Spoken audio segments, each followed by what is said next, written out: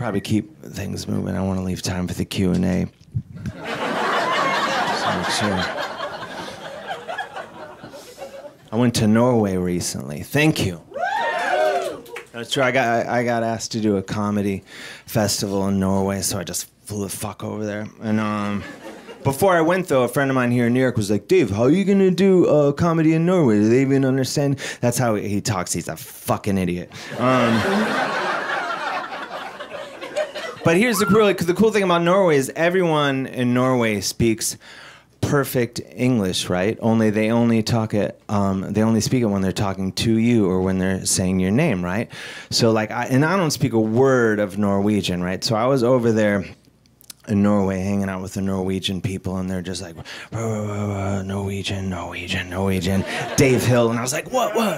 Norwegian, Norwegian, Norwegian, Norwegian, Dave Hill. I'm like, what's going on? Norwegian, Norwegian, Norwegian, Norwegian, Norwegian. Dave Hill, I'm like, what? So it's kind of like being a dog, right? Like, I have no idea what's going on, but I'm like pretty sure we're having a really good time.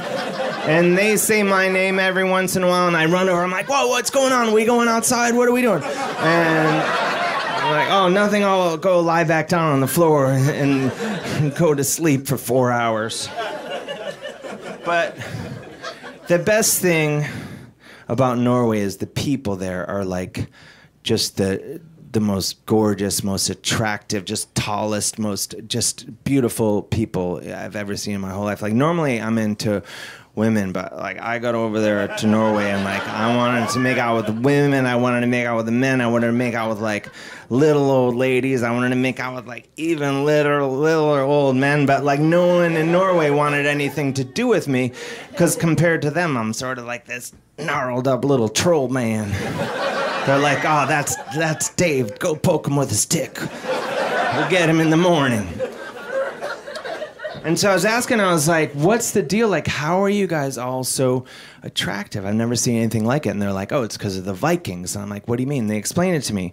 So the Vikings, hundreds of years ago in Norway, would get in their Viking ships and just sail all over Europe and just start raping and pillaging and plundering. That was like the three main areas of interest: raping, pillaging, and plundering. And they did other stuff, like they would like go into a bar and like run up like a huge tab, and like at the end the bartender would like give them the bill and they'd be like, oh, I forgot my wallet. Or someone would be wearing like a perfectly nice outfit and they'd be like, wow, you're really gonna wear that? But it was mostly the raping and the pillaging and the plundering. And it would go on for weeks and weeks at a time until somebody in whatever country they were in would just be like, you guys, you Vikings are just being dicks now. And they'd be like, oh, sorry, you're right. We should probably get going back to Norway. But before they would go, they would find the most beautiful women in whatever country they were in, and they would take them back to Norway and have babies and have families, like raise families. And like, it's horrible what the Vikings did. Like, I don't condone anything the Vikings did. Like, you won't find anyone more against raping, pillaging, and plundering than I. Plundering, I can honestly go either way on. My point is, when you go to Norway now, hundreds of years later, and you look around and you realize, like, it's actually worked out really well. Shame on you Vikings, but also good job Vikings.